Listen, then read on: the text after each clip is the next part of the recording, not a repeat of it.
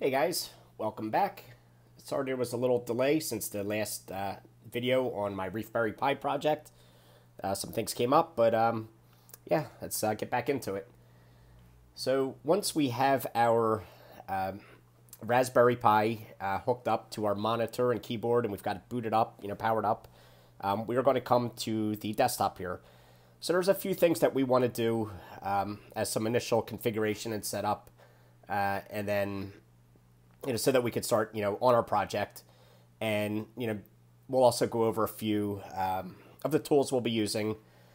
So when you do set up or first start up your Raspberry Pi, it's going to look very similar to this. You may have a newer version with a new desktop on it, but all the basics will be here. It'll be generally the same. And hopefully I don't forget anything since it's been a while since I've set this one up. But few things you're going to want to do. First, you're going to want to get it onto your network. So if you haven't connected this with an Ethernet cable and you're going to be connecting via Wi-Fi, you're going to want to connect to your Wi-Fi now. So that's very easy to do. You'll see a little icon up in the top right-hand corner. That's the Wi-Fi symbol. You'll click on that and you'll just pick the wireless network from the list. You'll click on that and just put in your wireless network password, click OK, and you'll be onto your network, and that'll give you, full access to the internet and everything like that. So pretty simple to do. Once you are on your network, there's a few other things you're going to want to configure. So we're going to go up to here, this little Raspberry menu. This is basically your start menu. Click on that. You're going to come down to Preferences and then Raspberry Pi Configuration. Once we open that up, you'll see a lot of other things here. So just to quickly go through some of these. Password, you can change your password here. So by default, all new Raspberry Pis come as the user name is Pi, right here, Pi, and then the default password is Raspberry. So now would be a good time if you want to change that to do that here.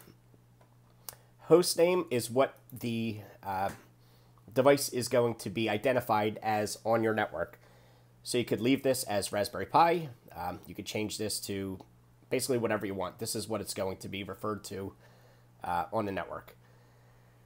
A lot of these other ones you're not going to change. We're going to boot to desktop, meaning to the graphical user interface here. We're going to auto log in as Pi.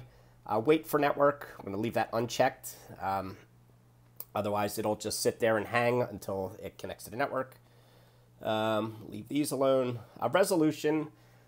So in here, so if you have this hooked up to your monitor and the resolution isn't utilizing the full screen, or if it's set up wrong, you can come in here and change it. And then overscan, I believe, is used if you do connect this, say, to a television.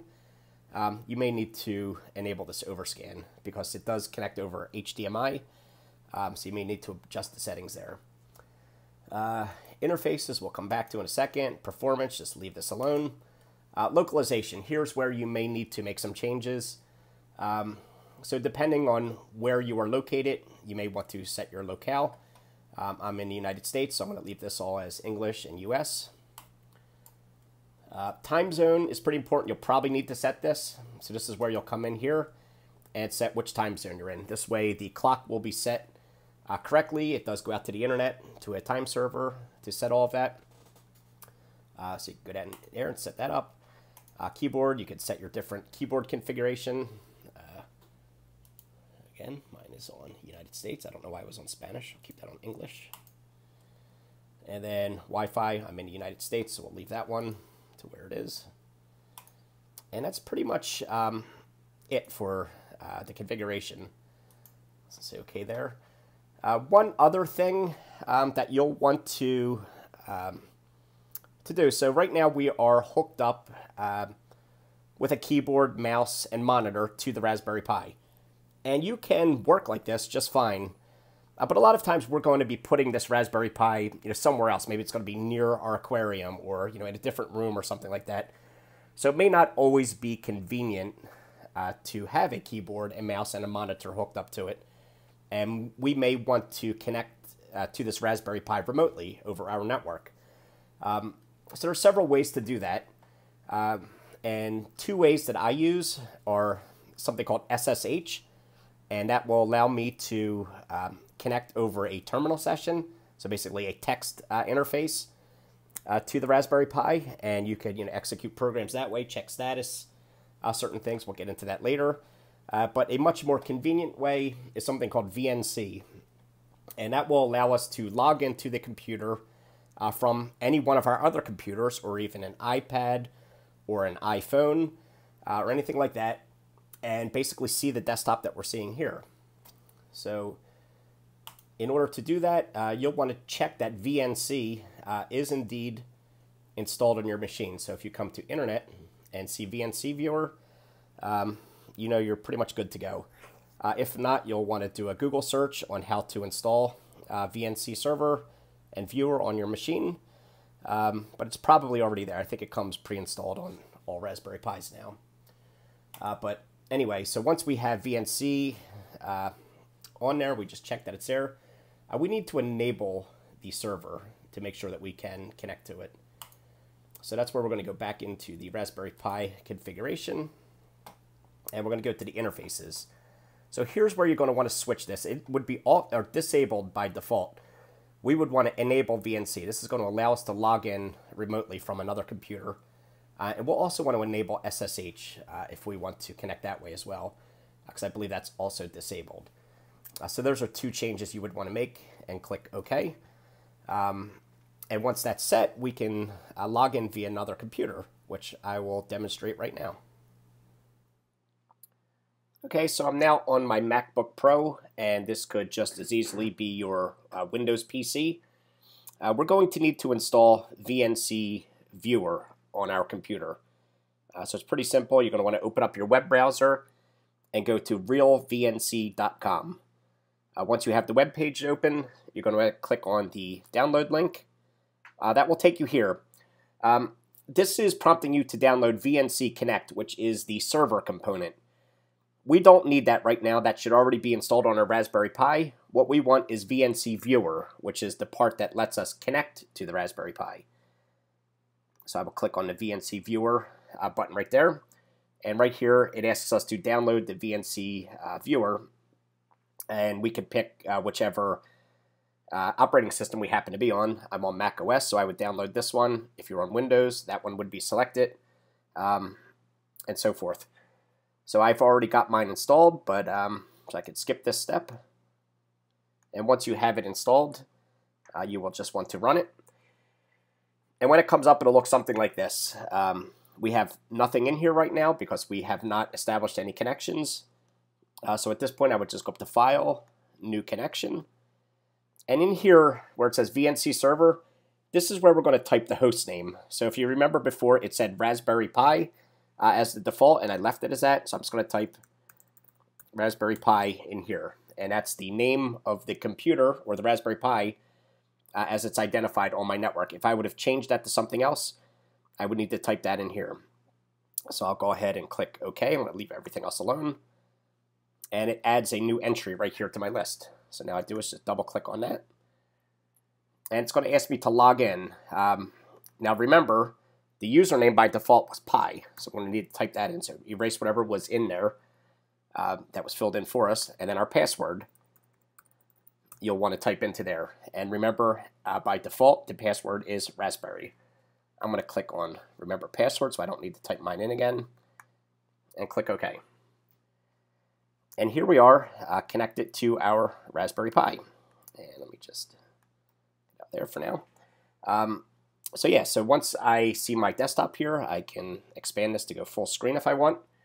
And at this point, it's basically as if I were at the actual keyboard, mouse, and monitor of the Raspberry Pi. I am now logged in remotely, and I now have full control of this. So I'm on my laptop. I could be in any room of my house and have full control of the Raspberry Pi desktop, which is pretty cool. I find this a lot more convenient for working on this than having to be constantly connected to it in a particular location. So now that we've learned how to set up our Raspberry Pi and get connected to it remotely, A couple of other things that we're going to want to learn about. I know this is some of the boring stuff, but this is important to know because in the next video we're going to start doing some programming. So I had a sample program open here, so let me show you what we'll be using. So if we go up into our menu, we'll notice this item here for programming. There's all sorts of different things in here that are pre-installed, but the one that's of most interest for us right now is Python. So when you do start developing in Python, which is the programming language that we will be using, you have the choice to either use Python 2 or Python 3, pretty much. Python 2 is like the older version of the language. Python 3 is the one which we will be using. And you see that listed right here, Python 3 idle. Idle is the integrated development environment for Python. So if I click on that, this is going to be the tool that we're going to be doing a lot of our programming in, or utilizing, in our programming efforts. And just to show you as an example, we're just about done with this video here. And in the next one, we will start learning about the GPIO pins. And I've put together just a sample project that we can do very easily with some LEDs, and that will be controlled via the GPIO pins on the Raspberry Pi, and we'll learn how to turn them on, turn them off, just the basics of the GPIO, which will be very important for doing pretty much everything else we're going to be doing with this project. So yes, hopefully you made it through this this video, and I think the next ones are going to be a lot more interesting. We're going to be really getting into the hardware a lot more from this point forward. And I would recommend, right now, it's would be a good time to go out and start learning about Python. Go research what it is, a little bit of the programming language, the syntax, because we're going to be starting to get pretty heavy into that in the upcoming videos. So, yeah, with that said, I guess we'll cut it off here. I hope you guys are still, following along and finding this interesting. And, if you liked the video, give it a thumbs up. Any comments, leave them below, and be sure to subscribe if you want to see more, which I plan to have coming out in the near future. So, all right, guys, I'll catch you in the next one. Take care.